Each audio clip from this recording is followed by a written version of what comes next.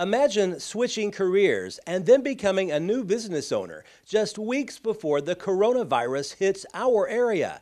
It happened to one Lafayette woman, but as you're about to see, she's made the best of a difficult situation.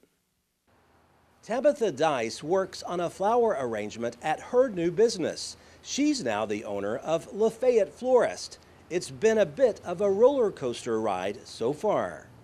I needed a change. I'd been in the medical field for, I want to say 15 to 20 years, and I just needed a change.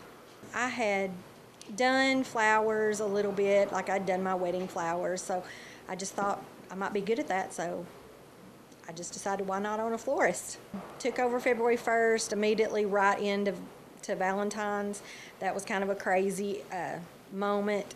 Then the coronavirus hit. For about 2 weeks, I was dead.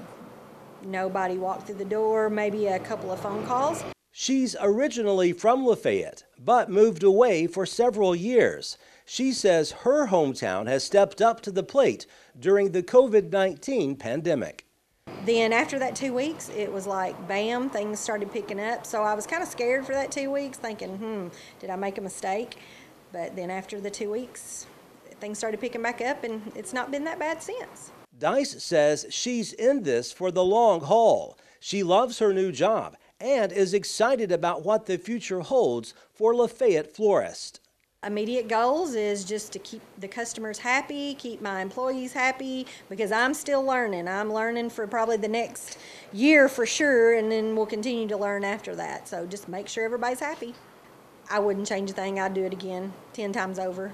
If anything the COVID-19 virus has taught us is that we all have to adjust on the fly and try to make the best of a tough situation, something Tabitha Dice has certainly done. Reporting from Lafayette, Barry Hyatt, NCTV.